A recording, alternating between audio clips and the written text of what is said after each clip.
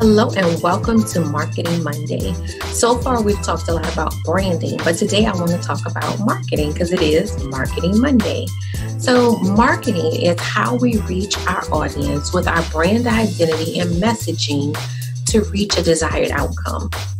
So, basically, it's using our branding along with messaging specific to whatever we're trying to accomplish to reach a desired outcome. So that desired outcome could be a variety of things. If you're launching a business, it could be to announce that launch.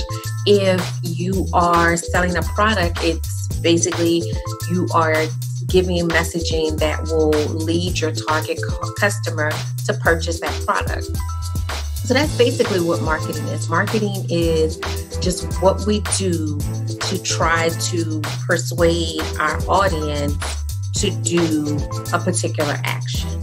It could be to like our page. So we may send out something to our target audience that definitely appeals to them, that makes them want to take that action. So that's what marketing is in a nutshell. It's, we can, delve so much deeper into it, and we will on subsequent Marketing Mondays. But I just wanted to give you a kind of overview of what marketing itself was so that you have an idea of, branding. Now you have an idea of what marketing is. So marketing is your attempt to convey a message to your target audience and to get them to perform a desired outcome. If you want to learn more about marketing or any of our other business tips, you can always either comment below the post and ask questions.